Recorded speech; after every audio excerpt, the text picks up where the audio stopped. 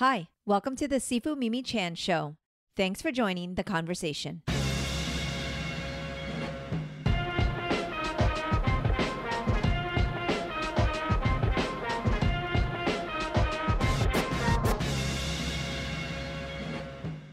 Hello! Welcome to the Sifu Mimi Chan Show. We are here in Kauai live at Kauai Comic Con. Thousands of people in the crowd. My special guest today is Moana McAdams, who is here to talk a lot about Hawaiian culture. We were talking off air already about diversity and inclusion, but also originally from Kauai, is that correct? Yes, originally from Kauai, Wailua Homesteads, Kapa'a High School, and I'm really excited to be here at Comic-Con. It's a little bit of going full circle, which is awesome, and our community is the best, so it's always good to be home. Moana, do you want to share anything fascinating what else you experienced today? Maybe at your panel, you had a lot of kids? Oh yeah, so at our panel, we actually didn't have a lot of kids. We had some adults though, but so we talked a little bit about Hawaiian culture and why it's important and what I've been doing with my children's book series, as well as some of the challenges working with Disney in terms of trying to put a little bit more backstory into existing characters. They're not so much a fan of that if it's not coming out of the movie, but it's like it's little baby steps. You do what you can, and hopefully each time it's like a little bit more and a little bit more. They're very open to the thematics of like different themes of Hawaiian culture and things like that. But I tried to put to story more about the parents and about Nani, because I love her character. She's one of my favorites. But they weren't such a fan of that. So I was like, okay, well, let me see what other, characters I can use to convey the story that I wanted to tell. Yeah.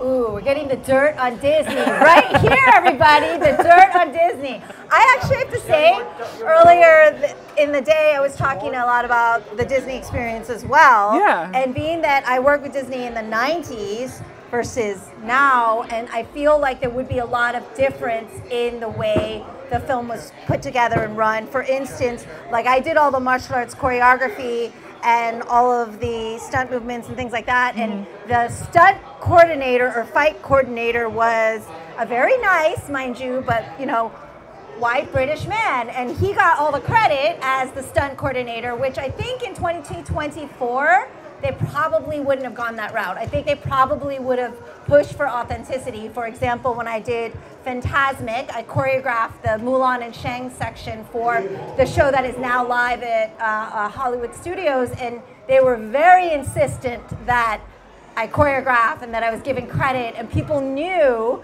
that I worked on this. Whereas in the 90s, they didn't really care so much, and they had kind of a coordinator who was very notorious for other films, but definitely did not know anything about Chinese martial arts and admitted so to me, but yet that's who got screen credit. So We've come a little ways, but we still have a long ways to go. Yeah, but I think definitely the team I'm working with on Lilo and Stitch, the editor is Nate Cosby, and he has been really good about making sure that, I think this is the first time they brought in a cultural consultant role, and then also giving me creativity to be a developmental editor as well. For those who are familiar with Greg Pak's work, he's actually the writer on the Lilo and Stitch series, and he's very generous and super opening and really a great advocate for the minority and underrepresented communities and making sure our perspectives are in there. Love it, love it. And okay, I have to say, your name is Moana. I'm sure it's not the first time you've heard this, like, oh, your name is Moana, just like Disney's Moana? Yes, just like her. But yeah, so I get this question a lot, like, you mean like Disney Moana? Yes, yes. But were you named after her? Like, Yes, yes, but she's a little older than me. That's right, she's my older sister. Yeah. Yes. Is there actually, because I know that you know a lot about genealogy and you did a podcast on names and things, is there a meaning behind the name Moana as well, or is there anything significant why it's Disney? Do you know why Disney chose the name Moana, or? I don't know why they chose it, but Moana is actually, I think what they were trying to do with Moana is encapsulate a lot of the different Pacific Islander cultures and Moana is a name that is common across those. The meaning of Moana itself, at a very surface level, is ocean, but in Hawaiian culture, the words have nuance to it.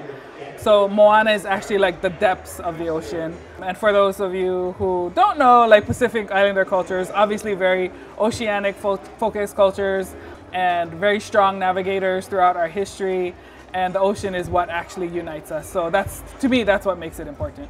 Yeah, no, thank you. Actually, even many of our audience members and myself included, I think that is the problem. We don't get to learn about Asian America, Native Hawaiian, Pacific Islander stories. We don't get to learn about any of these stories growing up, and that's why I worked on, inclusion in our history in schools. But I think beyond that, the work you're doing, especially to a broader audience, like comic books and storytelling and children's books, it's so important because these stories will be lost. And I know that you were talking earlier about Disney and working on Lilo and Stitch as a comic writer and trying to tell authentic stories.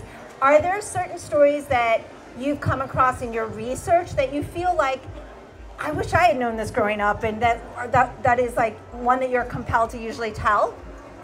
I would say like just about every Pacific Islander story is fascinating. So in my research, I read a lot of historical books written by Hawaiian authors, also some authors that come from outside of our community.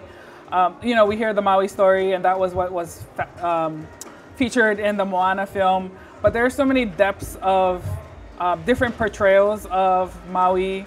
But he isn't, the only superhero, right? Like in Hawaii, we have Kanaloa, which is the ocean god. We have Kane, Lono.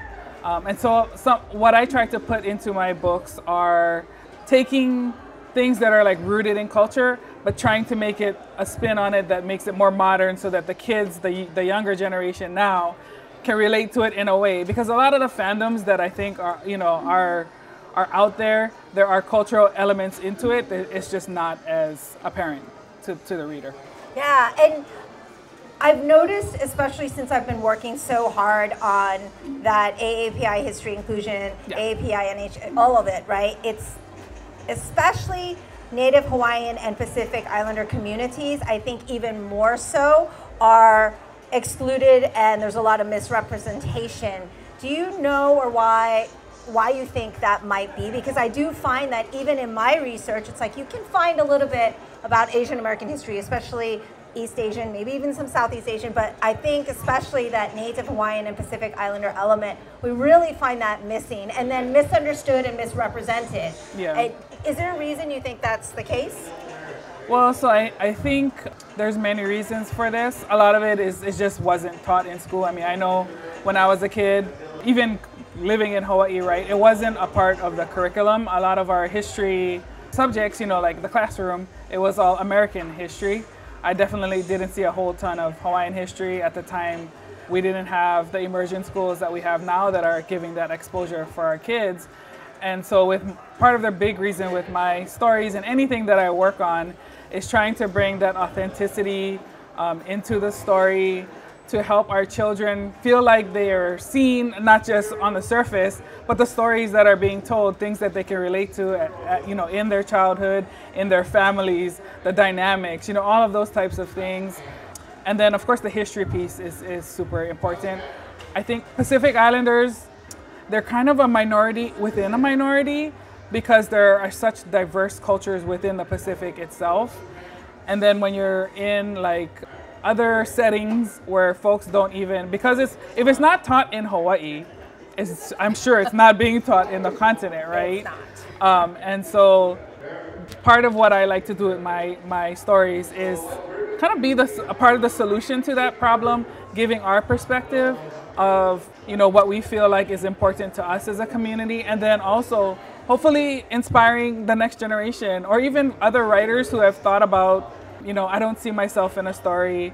I would like to, share that more and like just pretty much show that like there are examples of people who have done it. I never thought I would be a writer. I actually didn't start writing until probably 6 years ago. Didn't have any formal training, like none of that. I've just kind of been learning, talking to others in the community, learning kind of the business and process of it, but then keeping my work focus on my community because that's what's important to me. Yeah, I love that so much. I can't emphasize how much and how often I've heard kids and adults, because of course, you know, Mulan was a long time ago now, come up to me and say, wow, it was so amazing to see a character that looked like me, or that ate the food I ate, or had that same feeling. And I can't imagine, just even with Lilo and Stitch and Moana, how many people have said, wow, what a breath of fresh air, and how much of a relief it was to feel a connection, but also to be seen and to feel represented. And even if it's not 100% accurate, we'll take it, right? We'll take something. Something is better than nothing, and it's a starting point. Definitely. And I think for us, we really are pushing for that starting point and to just build on top of that.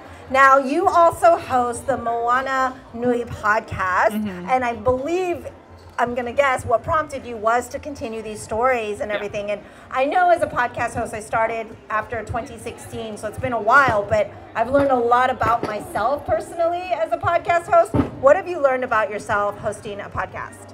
Oh man. So when I first started my podcast, like, I'm not one who likes to be the center of attention. So like, before I started my podcast, sitting in front of you guys right now, my heart would be going like this. Like, and I'm still not a huge fan of being in front of people, but it's just part of the business. It's part of, you know, if you want your stories to be told, you have to get up in front of people, right?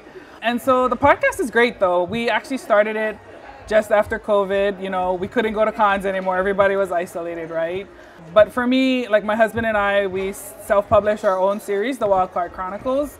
And so we're a part of the independent comic community, which, you know, in Comic Cons, we don't often get featured, but we wanted people to better understand the creators behind the stories, what drives them to create, why did they create, and their experiences, and help fans get to know them better as people and why their stories are awesome. So we started it as like features for small publishers or small creators, and then it kind of grew. Like, we now have multiple segments. We go to different Comic Cons, Dragon Con in Atlanta.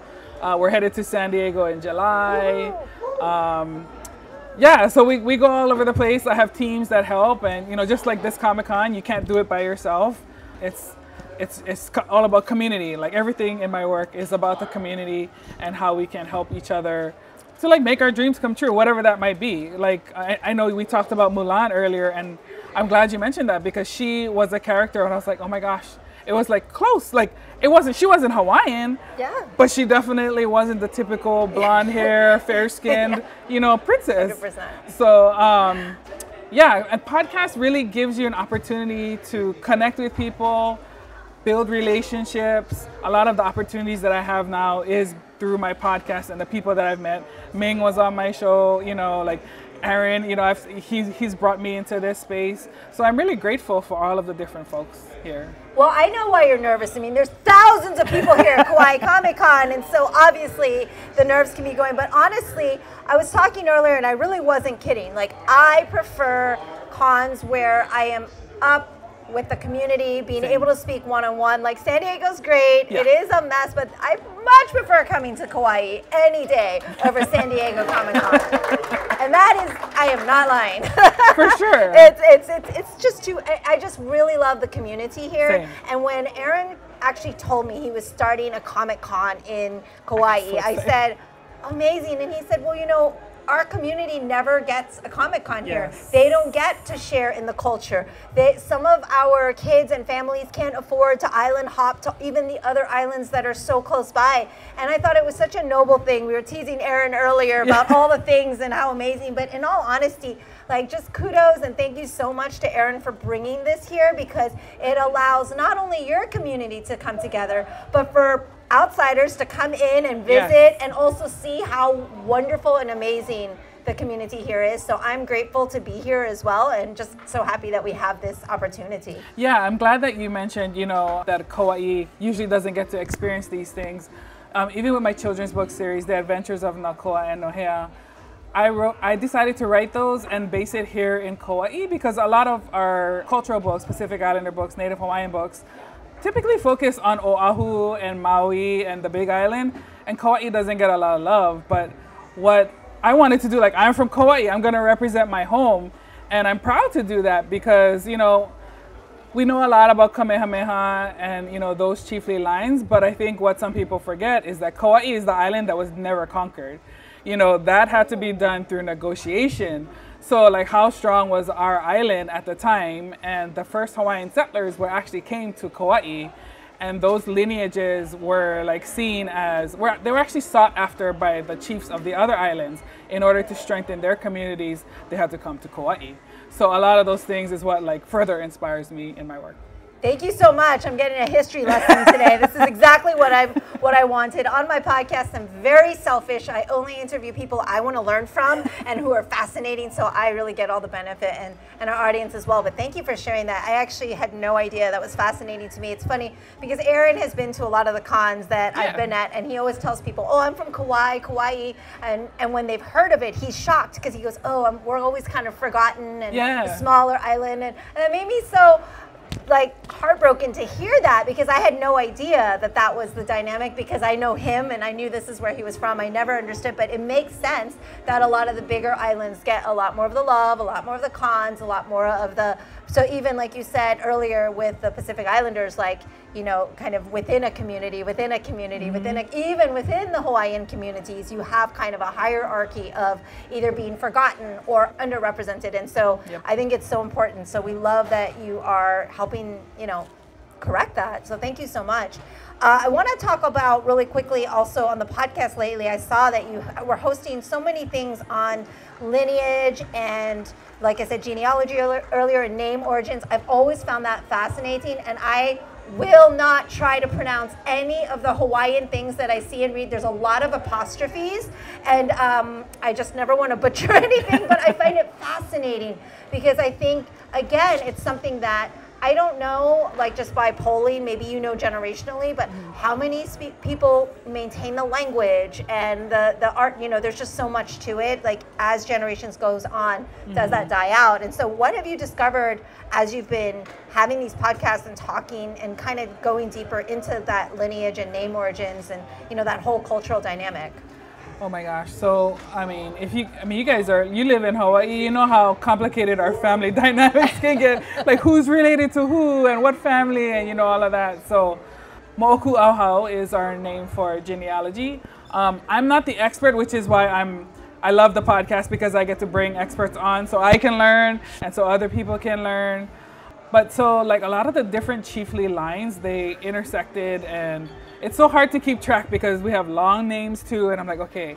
And some of them they might be like the, who's the one I'm thinking of? Kame'ilihiva, and then there's number 1, and then there's number 2 and number 3, but they're not necessarily all in the same. You wouldn't think it was like mom, daughter, granddaughter. Sometimes it's like mom and then cousin of a cousin, and so it gets confusing very, very quickly. But genealogy is definitely important in knowing your roots. For myself, you know, I enjoy it. I do it for my family because I want to know who our ancestors are. It's important for us to know this. And as I was doing my research, I discovered that like my I would say seven generations before me, they were actually part of the advisors to King Kamehameha during the formation of the Hawaiian Kingdom. One of my ancestors was within Hawaiian government, and he did a lot of the land titles, and his name is all over the place. So it's very interesting to know, because like I happen to work within government now, and just seeing the connections, like, oh, this is why I am the way I am. I became a leader because my ancestors were leaders. Yeah. And how do I translate this back now into the current community and help to continue to build upon that legacy? Yeah. Wow, thank you so much for doing that. That's amazing. I'm also here, so obviously any excuse to come to Hawaii I will take, but it was really great that Aaron invited us back, and we're really happy to be here. And like I said, this is my favorite island, not just because it's the only island I've been to, but also because of the family and everyone that I've met. I just have such a connection. But I was also very excited because I'm jumping over from this island on Monday, and I'm going to Maui. Okay. And I spoke with a really lovely podcast guest last year, Ronald Sombrano, who is one of the people who lost their home in the Lahaina fire. Yes. And I had a really amazing conversation with him. He was so open and willing to share his story, and I was just heartbroken. And I'm in Florida, so we're on the news a lot for really not good things. I'm sorry on behalf of all of Florida, but but what I'm frustrated about is the news media cycle constantly doesn't cover, I think, what's important. The media doesn't show what we really should be learning about or hearing about, and I don't think I've heard about the fires since last year, right? And I know from speaking with community members there that it is very much still a disaster. There's been no progress made. It's been problematic. So I was really grateful that I had the opportunity to, of course, come here and do all the fun things, but I'll be going on Monday to volunteer with the community. I'm doing like a Tai Chi wellness mental health workshop with our community there and some of the special needs community that we connected with. So I was really grateful and honored to be able to go out there and, just share whatever I can and be whatever support, because I also am going to podcast again with Ronald, because people forget, unfortunately. People forget. You all live so close, so I'm sure you're a little more connected, but it's so often people forget. And I saw on your website, you had so much listed about supporting and local, businesses and things like that. But what can you share about, the fact that the aftermath of what's happened, even just for Hawaii as a whole? Because even if you're not on Maui, this affected everyone. Everyone feels or knows somebody that had loss. Yeah, so I have family on Maui who were impacted by the fires. Job loss. It's compounding challenges that the community already faces today. But even though being away from that family, we worked with a nonprofit who was boots on the ground in Maui. A lot of the initial aid that went there wasn't the ones that you would think, right? Like FEMA and Red Cross, they were there, but the aid was slow to come in. Yeah. And so a lot of it came from Molokai. So what I was doing, because I live on the continent now, I was trying to raise money from the different businesses that I know and have relationships with. So we were able to raise money to bring in MacBooks and things that Huakamana had, like mental health care workers, kind of like what you're doing, working within the community, but equipping them to be able to go in, communicate. We also donated books from our children's book series, and then we've been working with some of the other Native Hawaiian businesses on the continent to help. That's really what I saw during that time, is no matter where we were, the community was trying to do whatever was in their power. We were also working with a halau, our hula group in Arizona, and they were raising funds to purchase supplies. And a lot of the challenges were like logistically. So, initially we were trying to send goods in, but then they were being held up don't even know why they were being held up. So we ended up just raising money and putting it into the community groups that we know were on the ground, Maui Medics and I'm blanking on the other one right now. But the groups that we knew were tangibly helping. Right. The families were, you could see the immediate impact. Yes. And it's really important in those vulnerable situations, because it's really easy for those people to get taken advantage of, and people just do things just to exploit, quite frankly. But being a part of the community is really helpful, because when you are from a small knit community, it's hard to trust the intentions of people, regardless of how it could be a totally good intention. But sometimes it turns out not that way. And so, especially when you're talking about the Hawaiian community who has been exploited for a while, building trust and having that with the community is huge. Yeah, and it's just unfortunate that when there is tragedy, there are people that take advantage, and then we just have to hopefully hope for the best, but that there are protective organizations in place that can help. And so I'm going to definitely list that on the website as well, some of your links that people who want to be able to help. When I was in Florida, we were like, who do we send funds to? What do we do? Because nothing against the bigger orgs, but we want to make sure that the help is going directly to those in need. And it's really hard to know, right? And even in Hawaii, I'm sure people were trying to connect with family and ask them directly, because you can't really go off what, like the news list places to help out. Yeah. You can't go off of that, because you just want to make sure it's happening in the most direct way as possible and most impacting way. So unfortunately, there is still so many issues that are happening. So I will be, finding out on Monday and following up and hopefully share more of those stories that are happening, because this is just like what you and I have been talking about this whole time. If we don't share our stories, our history is not preserved. If we don't learn from history, we make the same mistakes, and we just see it happening all around the country. But you know, to kind of wrap up, maybe on a happier note, you know, go back to Lilo and Stitch, but I didn't want this to be a downer, but it's serious, right? These things are serious, and unfortunately, history is also not always pretty. It's not always the shiny moments and the happy moments. My husband and I talk about history a lot, and he listens to a lot of podcasts, and history is usually told by the victors and the winners, and that's not always the most accurate portrayal. But is there anything else that you feel our listeners, because we have our wonderful live audience, but we also have podcast listeners that honestly know nothing about Native Hawaiian or Pacific Islander history or culture. Is there one thing that you would like our listeners to take away from the conversation? Oh man, I guess I would just say things. Many things. Share it all. That like aloha is two-sided, right? There's the embracing thing, and then there's the protecting thing. And as a community, it's important for each of us to understand our role. And to, you know, not just be all about an individualistic person. I kind of see it both sides because I live in and outside of Hawaii. But aloha is a huge part of our culture, and we should definitely continue to do that. By the same token, like, you have a lot of value that you bring to the world. If there is a story that you want to tell, you know, embrace it. Seek out others. Like, come talk to me. You know, if there are things that you would like to do, if you have interest and you need some tips, I can connect you if I don't know folks, you know, like if I'm not the one who has the answers, I'll do my best to connect you to people who can help you out, however that might look like for you. My ultimate goal really is to bring more people who look like me, who come out of our underrepresented communities, and to have seats at tables to influence this storytelling and bring more authenticity into it. Thank you so much. All right, thank you so much to Moana McAdams again and Kauai Comic Con. Thank you for hosting this amazing event. We are actually, I think, the last panel of the day. So we are closing out strong here on the Sifu Mimi Chan podcast. Thanks to our amazing live studio audience. All right, everybody, I hope you have a wonderful, wonderful day. Thank you so much, Moana. This was such an honor and pleasure. Likewise. And we'll see you all next year. Bye. Thanks, guys. Bye. Appreciate you. Aloha.